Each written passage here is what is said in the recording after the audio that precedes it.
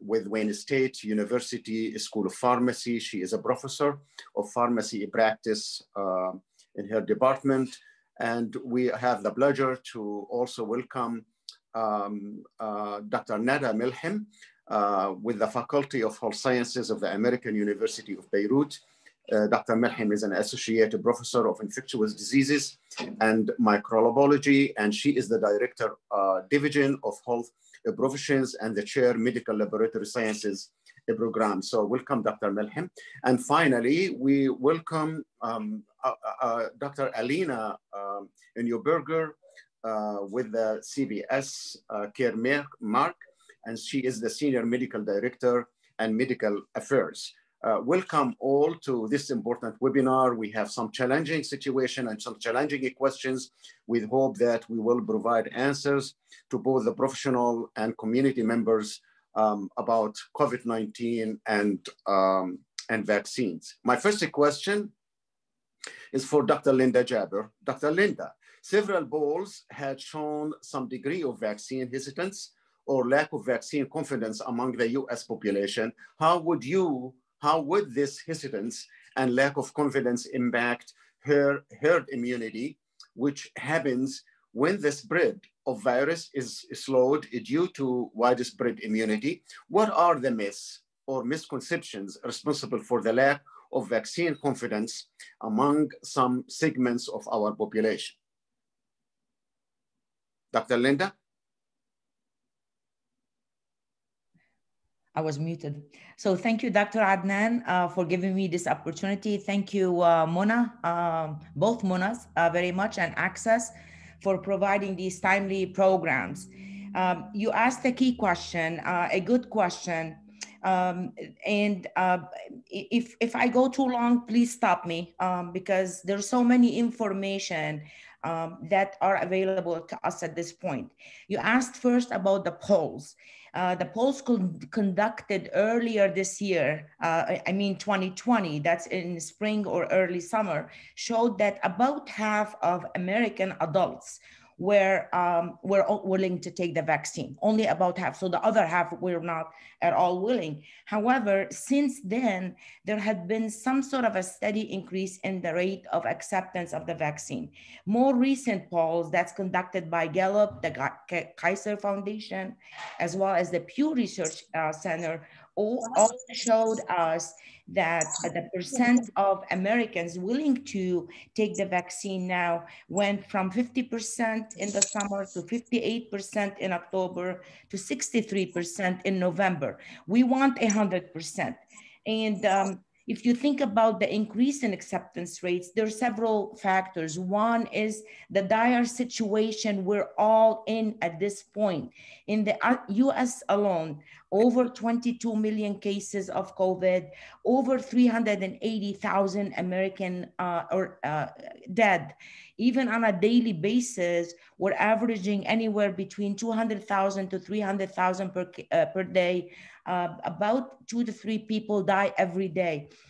In fact, this pandemic had killed more Americans than the Vietnam War, the Korean War, and also World War I combined.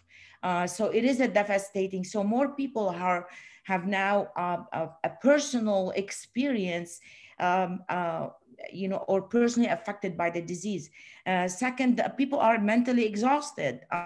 They want a way out. They want to go back to normal living.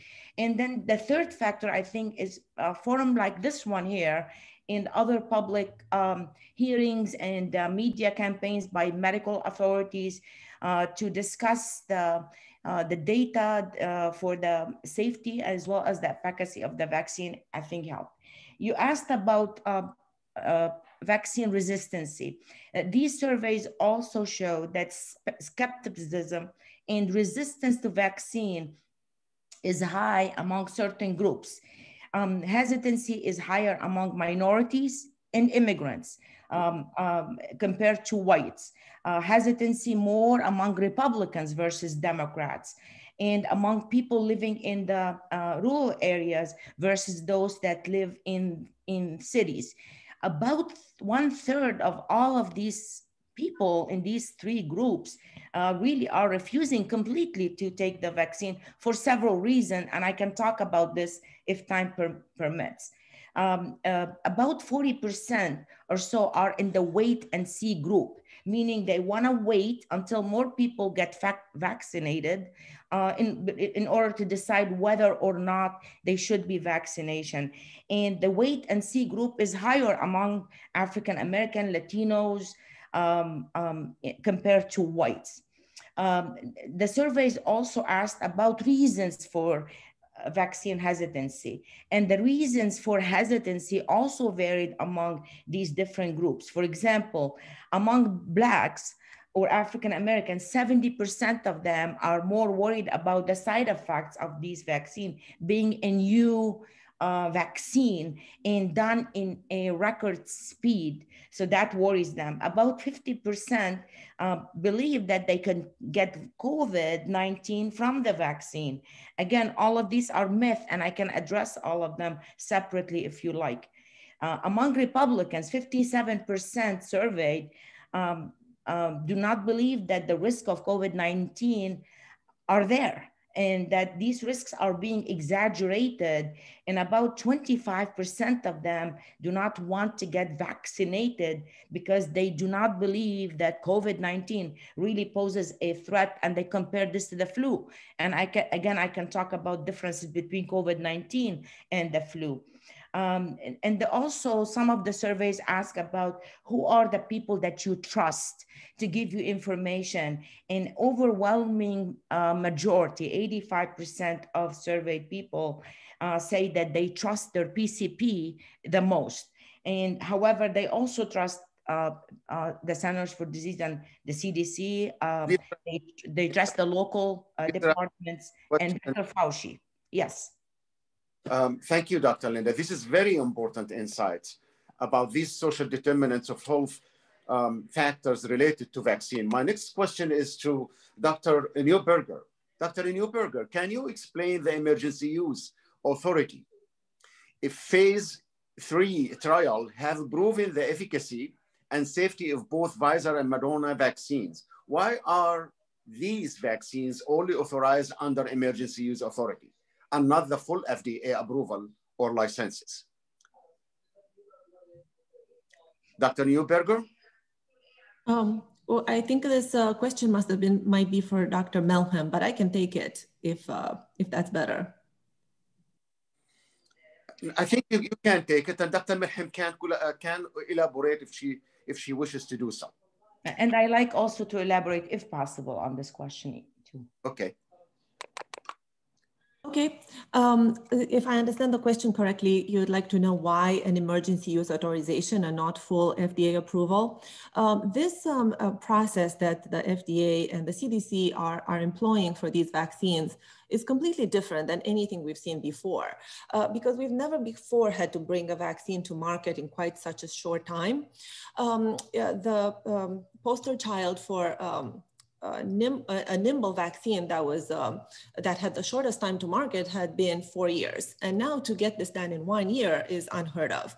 That is why a full label approval has not happened yet, because the FDA has these thresholds in place for them to be convinced of not only efficacy, which we are convinced of, but also 2-year a safety demonstrated by the 2-year safety 2-year mark. So unless we've had a chance to follow these people for the vaccine volunteers for a long period of time, we cannot say at this point that this had met the FDA level of approval. Now, most vaccines take years to develop, of course.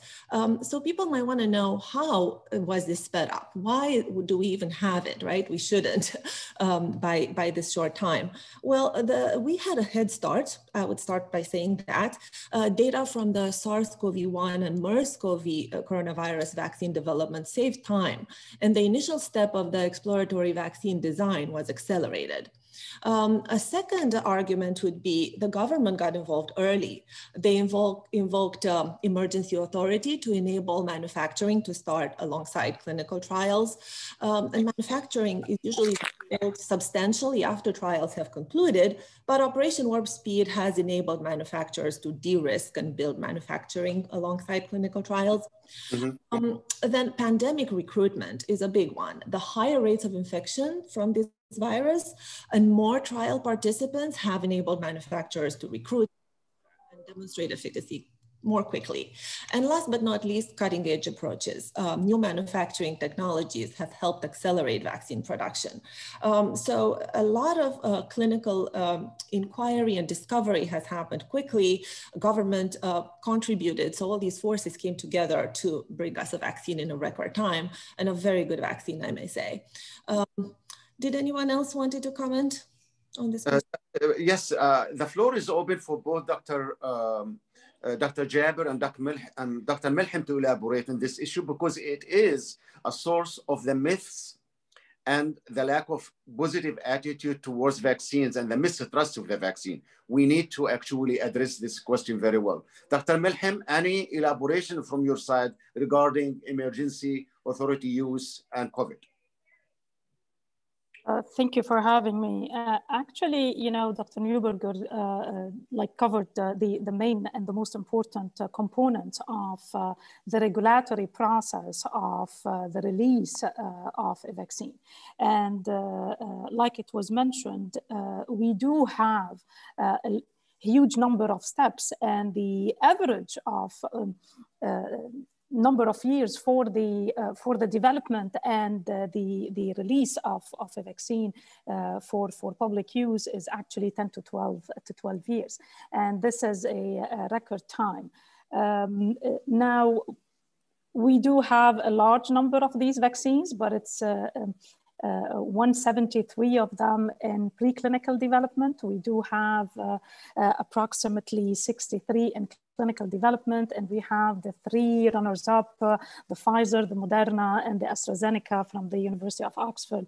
You know, the Pfizer and the Moderna platforms, before I mention these, many platforms, classical platforms for vaccines have been and are being explored as we speak, but also innovative types of methods have been introduced. And clearly the messenger RNA platform that Pfizer and Moderna picked up have been actually used in different types of diseases, but they never had the chance to be actually developed. We do have many messenger-based types of vaccines that have been studied in vitro or at the cellular level, and then at the animal level, and in certain cohort studies of specific groups of patients with cancers. We do have studies as well among HIV, in the HIV field and the simian immunodeficiency virus field. So these innovative technologies are extremely important, and the advancement of the science has helped us reach here. But also it's important to highlight the fact that the multidisciplinary approach and the strategic type of thinking that was moved forward during this pandemic has led us to this stage. And it also exposed a lot of the gaps and the flaws that we have at all levels, and that, you know, many steps could be fast forwarded.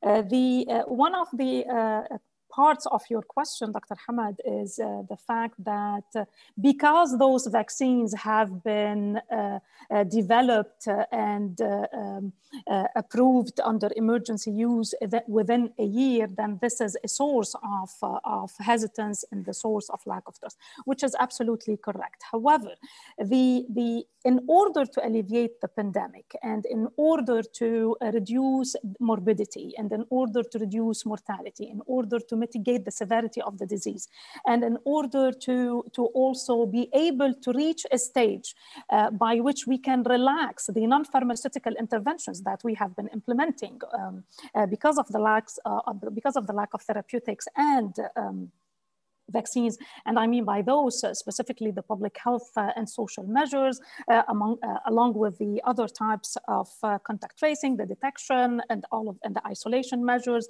and the IPCs, so thinking about these types of components and the efficacy that what we have in front of us from the advanced vaccines and that we have would help actually address that hesitancy. However, an important component is to always have community engagement and social listening. And in order to be able to convince communities of vaccines, because we've had this all along. I mean, the United States had reached the status of measles elimination in the early 2000s, but then it lost it because of importation in 2017, 2018, and then the anti-vaxxer movement was also strong. And so we need to bring communities and listen about their perceptions in relation to vaccines, involve them in the process of decision making, and keep them updated. And this is why, if we learned anything during this pandemic, is the need of the risk communication strategies along, as part of the multidisciplinary approach, in addition to the science of the vaccines. Thank you. Thank you, Dr. Melhem. My question is to Dr. Linda Jaber. What are the current recommendations for vaccine administration in underrepresented groups, such as pregnant, females, children, or those with allergies in phase 3 trial for both the Pfizer and Moderna vaccines? Yeah, thank you, Dr. Adnan. But I wanted just to add for the EUA, because I agree it was a major concern for some people that these products, the Moderna and the Pfizer, did not have full approval, is that I wanted to define the legal threshold for the FDA to grant EUA, is that the product is effective, and second, that the benefits of the vaccine outweighs the risk based on data from at least one well-designed phase 3 trial, versus getting a biologics license application, which only can be approved if the FDA determines there's substantial evidence of safety and effectiveness from multiple randomized controlled trial. And because people wanted to get the vaccine as quickly as possible, EUA was the best way to do it. And if we remember back in January of 2020, the Secretary of Health and Human Services designated a public health emergency related to COVID. And that allowed or justified the authorization of emergency use of several products or drugs that we used for the treatment of COVID-19, as well as the vaccine. And even though it is emergency use authorization, the FDA still had to analyze data from thousands of participants, and they found out there was compelling evidence for the safety as well as the effectiveness. So I wanted to make that point, that even though the legal threshold is a little lower, but we have to have evidence of their safety and effectiveness. Now, in terms if I may add, oh, sorry.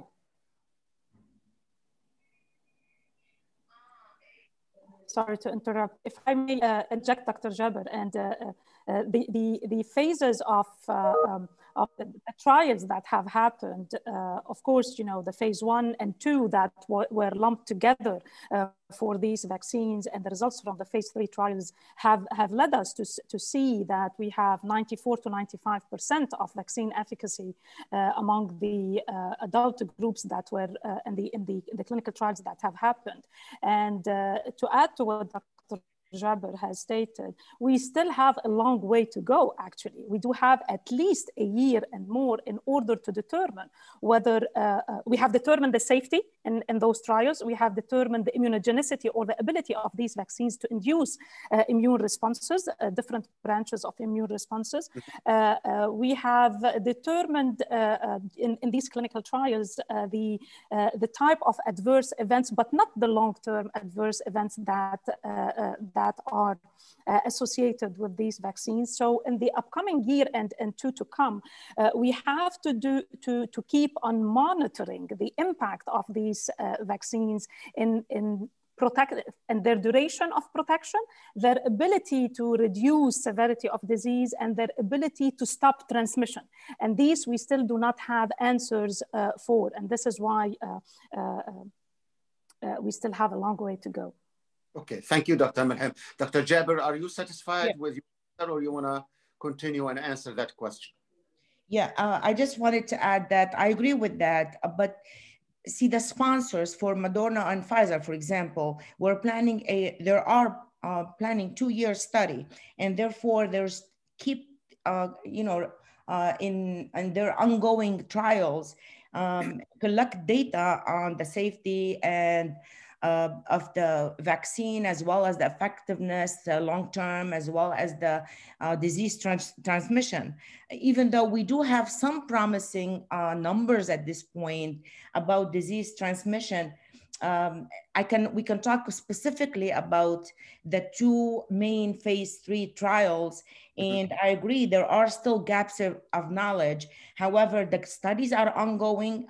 We expect that that it will take several more months before these sponsors of Pfizer and Moderna go to the FDA back for a full license and approval. But if you want to talk about things we're missing, we can do that. But I also wanted to address the question on what are the current recommendations by the CDC and the FDA for some groups of patients that were either underrepresented in these phase 3 studies or completely excluded. So I'll start with children and adolescents. We know that for children and adolescents less than 16, they're not authorized to receive Pfizer, and less than 18 not authorized to receive Moderna, because these people were not included in the phase 3 study. However, there is a bridging study that I believe had begun in January in the US to make sure that the COVID-19 vaccine efficacy as well as safety parameters are comparable to those obtained in the adult. And the bridging study, the beauty of that is you do not need to recruit thousands and thousands of patients. You probably can end up with maybe 2,000 to 3,000 kids. And if the results are comparable to those seen in the adults, then that would be enough proof. So children and adolescents is still excluded. The second big part are the pregnant and breastfeeding women. Those were excluded from the main studies. However, even though we do not have data on it, the CDC recommends that these women may choose to vaccinate, again, based on a discussion of risk to benefit ratio. And they recommend discussion with PCP. And the reason for that is we do not have evidence at this point that the vaccines would have adverse effects on pregnant or breastfeeding. But we also know that pregnant women with COVID-19 have increased risk of severe illness, including admission to the ICU, mechanical ventilation, and even there had been reported some adverse pregnancy outcomes, such as preterm birth. The third group of people is people with underlying chronic diseases. Both phase 3 clinical studies have included people with diabetes, for example, which is a huge risk factor for severe complications. People that obesity, both of these trials, about 30% of the patients were in the overweight obese, because obesity, again, is a major risk factor. Some of the patients had cardiac disease. The problem is still the numbers of people with chronic disease was a little low. However, we know that these people have increased risk of severe complications, and therefore the CDC recommend then they should be vaccinated. In fact, they have priority. The third or fourth group of people are the immunocompromised. Again, we don't have enough data or conclusive data as the effectiveness or the safety of these vaccines on the immunocompromised. However, the recommendation is They should get vaccinated unless there is a contraindication. However, we all have to keep in mind, and patients have be told that that these patients may have a weaker immune response. Remember, they have weakened immune system, and therefore they might end up with a weaker immune response to the vaccines. Another group of people are those with a current or a prior history of COVID-19 infection of SARS-CoV-2. The recommendation is people with a history of COVID-19, the recommendation is to vaccinate regardless of the prior infection, because now we're seeing more case reports of reinfection. And there's so much data now to sort through. For example, just last week, a study from Wuhan showed that people infected early in January to May of 2020, and they were followed up with serological testing, that these people, most of them, over 50% of them, have weaker immune response or less neutralizing antibodies. So the possibility of reinfection remains there. But for those with a current COVID-19, the recommendation is you have to wait until they recover completely. And even they go further, that people normally that have COVID illness, they have some sort of a protection for about 90 days. So if you delay their vaccination 90 days after the infection, that would be okay too. But the bottom line, these groups also can vaccinate unless they have contraindication. Thank you, Dr. Jaber. A couple more people, but we can talk about them later. That is our speakers. Could you please restrict your answers to 3 minutes? Because we have a lot of questions that we need to ask, and I just wanted our audiences, both the professional and community, to have the best answers to vaccines, with the hope that we can give them this feedback that would encourage them to be vaccinated. My next question to Dr. Alina Neuberger, and the one after is to Dr. Melhem.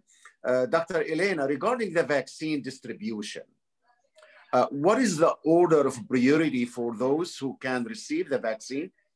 What is the vaccination process for the different parts of our population, including healthcare workers, senior citizens, and those with pre-existing conditions? This is a relevant question to Dr. Jaber's question that she elaborated on a little earlier, but we need to make sure that we have answers to this question. Dr. Neuberger? Definitely. This is a great segue from Dr. Jaber's statements. We at CVS Health are mobilizing to provide vaccine access for all Americans, consistent with the federal and state prioritization guidelines.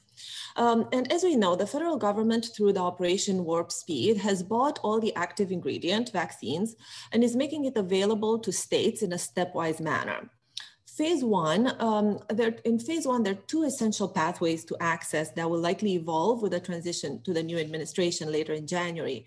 But phase 1A includes healthcare practitioners via direct federal allocation to states according to the number of their provider population. States will distribute to their health systems, who in turn will distribute to their healthcare workers. And this should flow in two essential workers in phase 1B.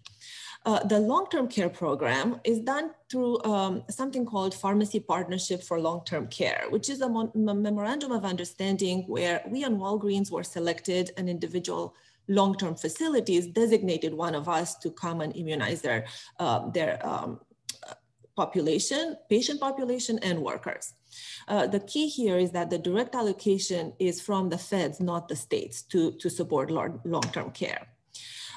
Phase 1B is to include those 75 years old and older and certain frontline essential workers who cannot work remotely and have high levels of interaction with the public. And those include police officers, firefighters, food workers, public transit, postal workers, and so on. And these two cohorts are estimated to amount to about 50 million people.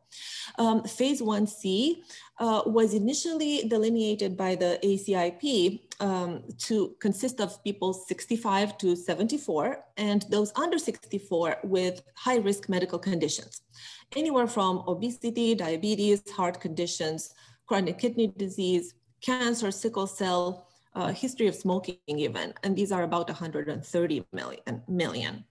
Recently, just yesterday actually, the CDC expanded the COVID vaccination guidelines to these two other phases as phase 1 is approaching full coverage and phase B is underway.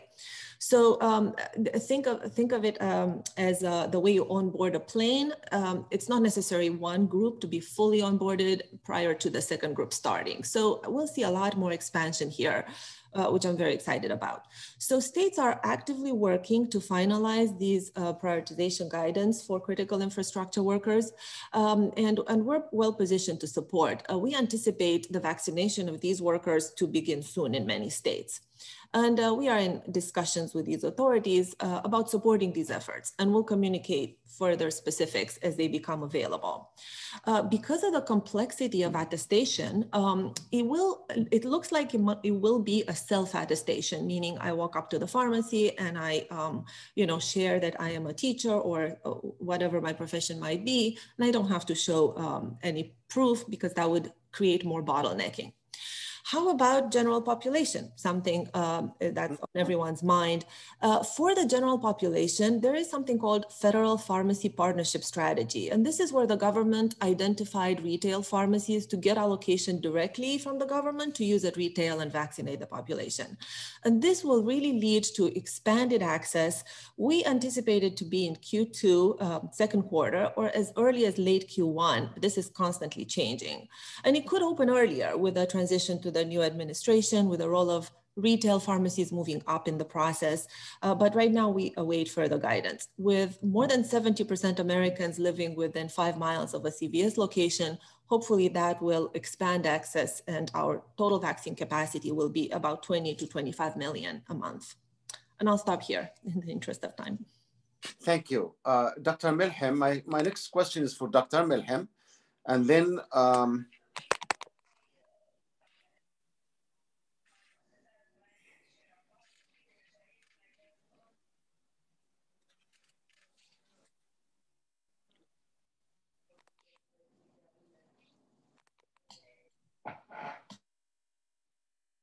can you hear me? Yes, we can hear you. We just can't see you at the moment. Yeah, Dr. Melhem, myths and perceptions of vaccines in the MENA region and around the globe are being faced with some serious challenges.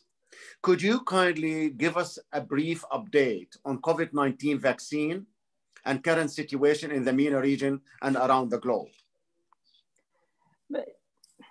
The perceptions and the challenges that I have mentioned earlier and that Dr. Jabir has mentioned are the same in the Eastern Mediterranean region in general and in Lebanon specifically.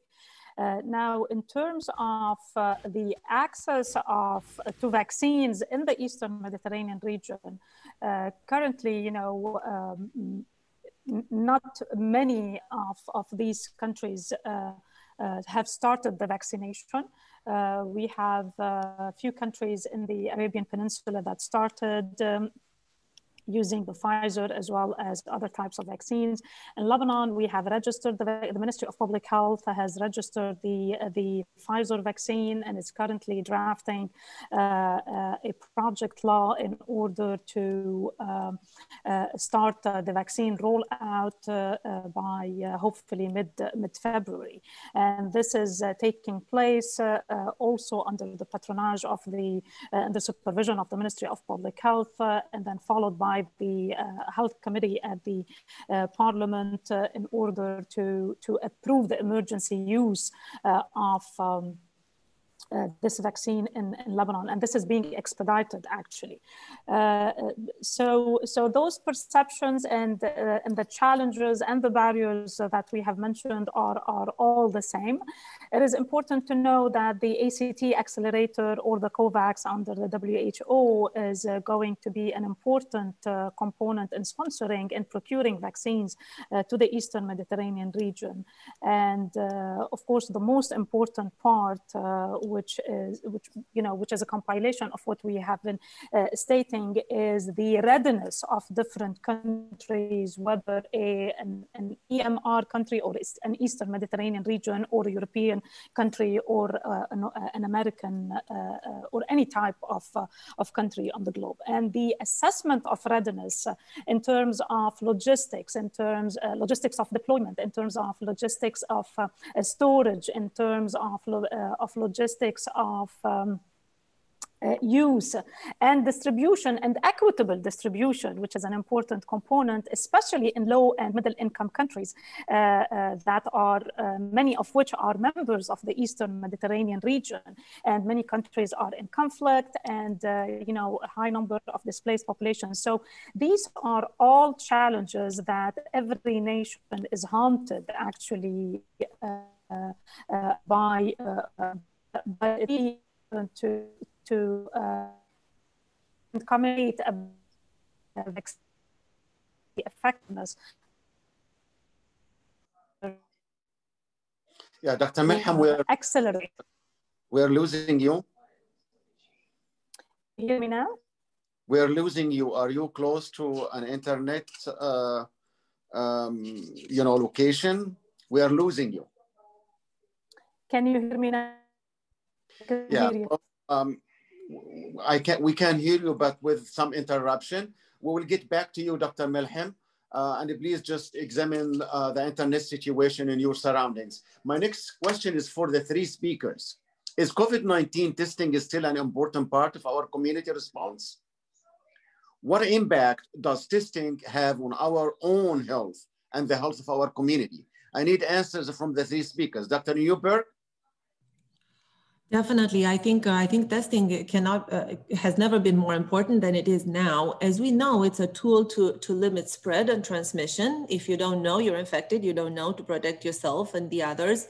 And of course, we should all respect things like social distancing, masking, and the other guidance pieces that were communicated to us by our public health experts. But testing, access to testing is extremely important, even in this stage of the pandemic, when we'll soon have a vaccine. We at CVS have launched it early in last spring. Now we're in phase 3, where we have about 4,700 test sites in 33 states, nearly 1,000 a week, which provide a rapid result. Some are minute clinic based, others are delivered in kiosks with separate entrance for patient isolation, which is critical. And we also offer appointments. So waiting inside a store is minimized. We use the plexiglass partitions, as you know, and this combined with a drive-through swab and send makes up for about 70% of the national retail testing. So testing will stay important, will remain important until we achieve that herd immunity, right? Because based on what other speakers have said, we don't know exactly how much the vaccines are protective against asymptomatic transmission. And until then, and until everyone is vaccinated, outbreaks will still occur.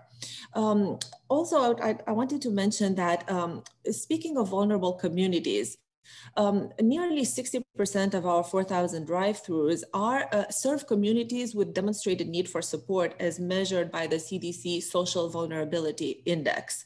We partner with national organizations such as National Medical Association, local community groups, and we also have 14 community mobile test sites that are located at the facilities of our partner organizations, enabling those who need testing the most to just walk up and get it. There's no vehicle required for drive-through. There's no appointment required. Testing is completely free, and these individuals can be tested. I'll pass it off to my other speakers to see if anyone wants to add anything. Dr. Jaber, any elaboration on that? Yeah. Yes. I agree with what was said. Testing will remain an important part. And in the US, we're not as good at viral surveillance as in other countries, for example, the UK. And to give an example is the new strain that was identified, that's now known as the B117, that was first identified in the UK. We believe that this mutated COVID SARS-CoV-2 had been in the US all along, but we do not do as many testing.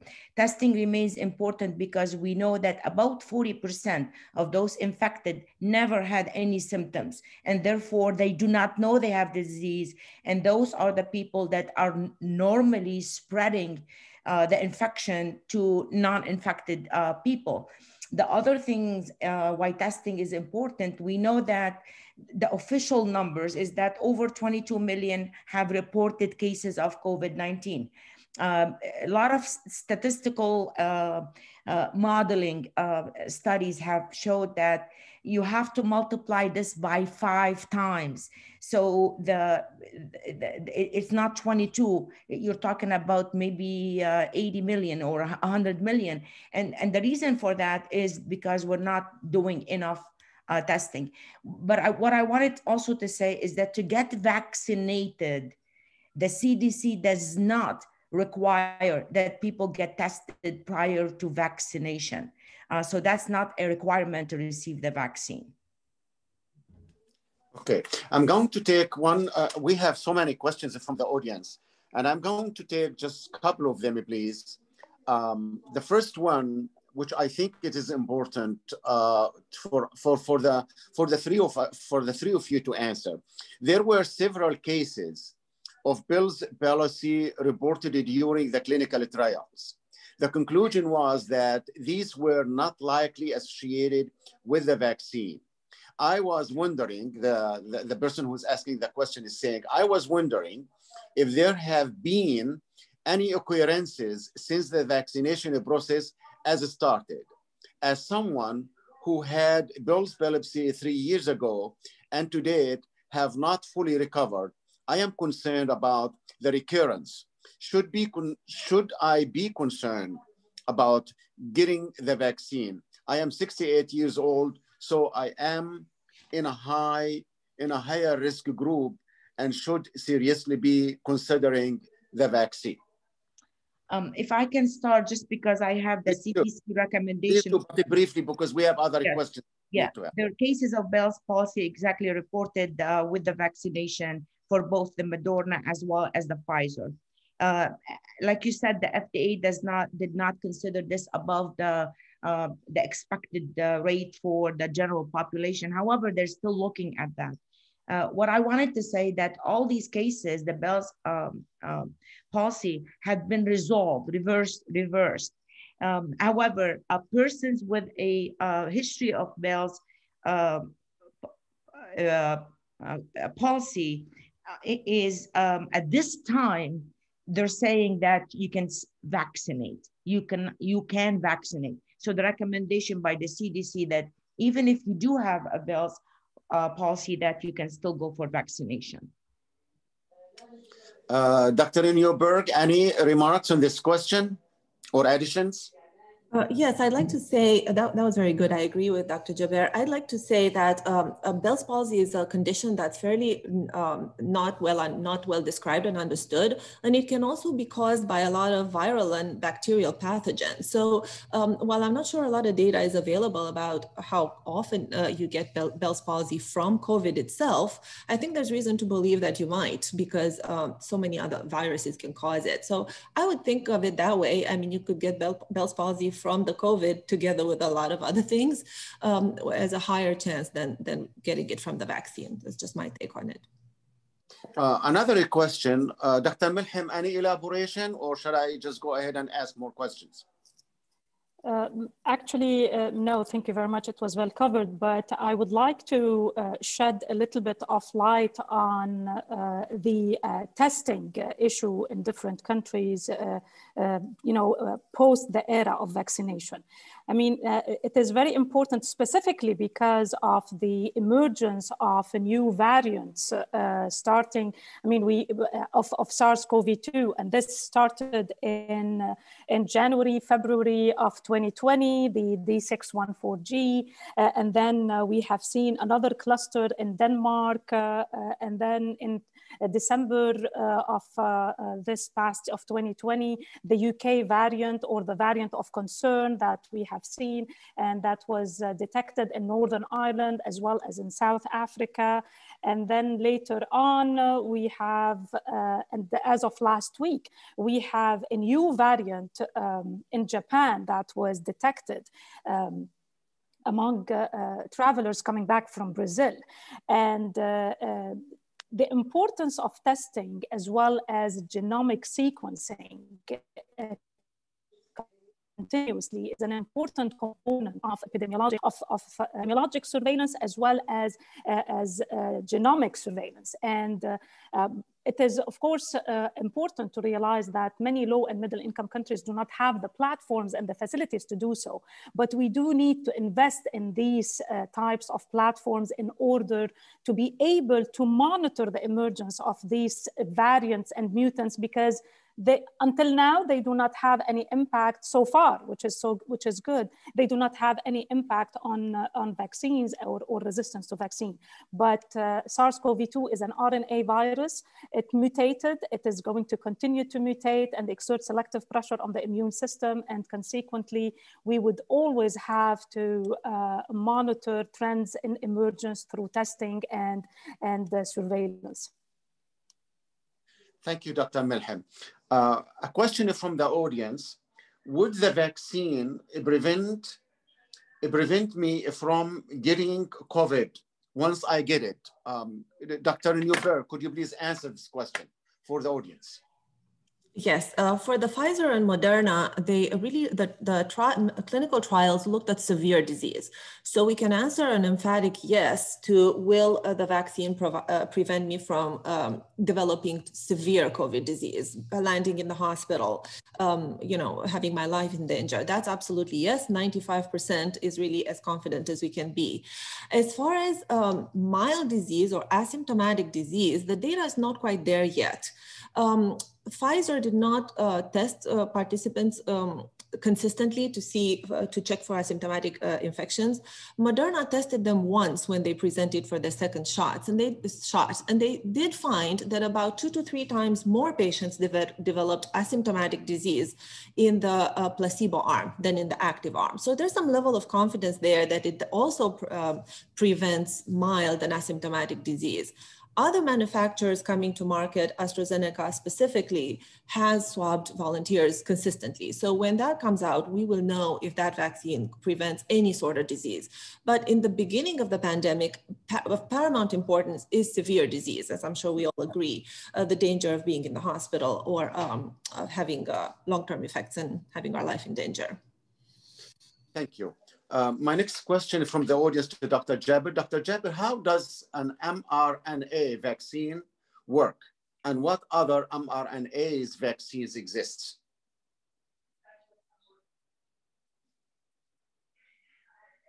Dr. Jaber? I was muted again.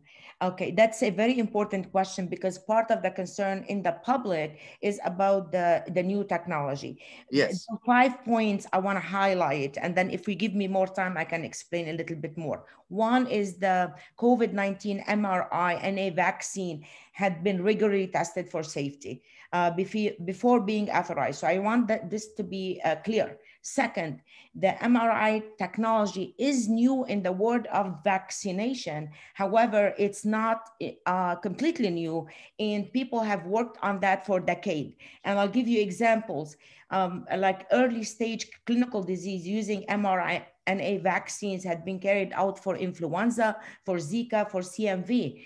And also it had been tested in the cancer, as a cancer antigen to stimulate immune response to reduce malignant tumors. So even though it's new to us as a vaccine vehicle or technology, it's not new to science. Third point is that it does not carry or contain a live virus, and therefore does not carry the risk of causing a disease, unlike the traditional way of vaccine development, which use either live disease, live virus, or a weakened virus, or attenuated virus. The fourth point is that the mRNA vaccine never enters the nucleus of the cell. That had been a really very rampant in the community, talking about that this vaccine will change your genetic. The mRNA never enters the nucleus of the cell and therefore does not affect at all the person's DNA. And also what now we're seeing is that the mRNA technology has the potential to really change the future vaccines, because you can use that technology to target multiple diseases, not just one disease. In terms, what I also wanted to just explain what this means. The mRNA vaccine, meaning that the genetic, the instruction for building the spike protein. Now remember, coronavirus is studied with proteins on its surface. And these spike proteins are so important because they allow the coronavirus, the SARS-CoV-2, to actually bind to receptors. First in the lungs, these receptors are the ACE2 receptors. And so it's a critical when the spike protein interacts with these receptors and therefore enters the cell, and also critical step in viral replication. And therefore many of the vaccines that we are seeing, Moderna, Pfizer, Johnson & Johnson, AstraZeneca, they're really using the spike protein as the target. In the mRNA vaccine itself, the mRNA contains instructions to the cell to make part of the spike protein. So the cells are not even making the entire spike protein, making parts of the cell. And the body is gonna look at this as a foreign antigen, a foreign pathogen, and build T-cell immunity and antibodies against it.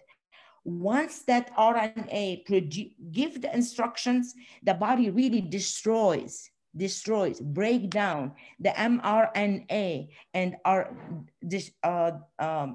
removed. Because many people thinking, well, it's an mRNA material, it's a genetic material, it will change our DNA. That's not the case.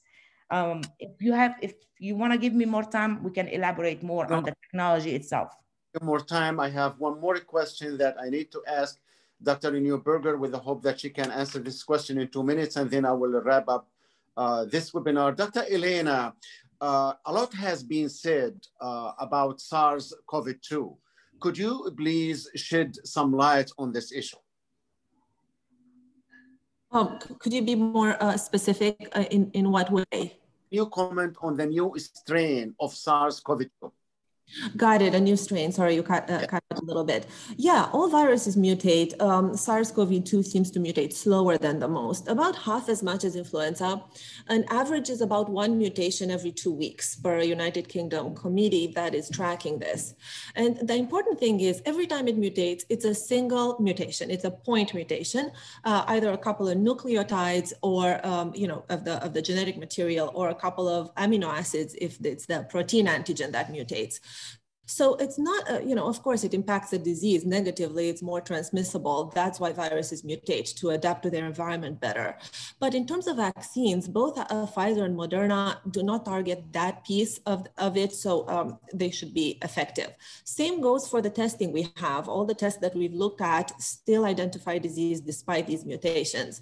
The good thing about it is that the messenger RNAs manufacturers can redesign these vaccines in as little as 6 weeks. So if the virus were to mutate in the future in a point of the spike protein that is the one that these vaccines target, they can quickly pivot and create new vaccine that would be effective.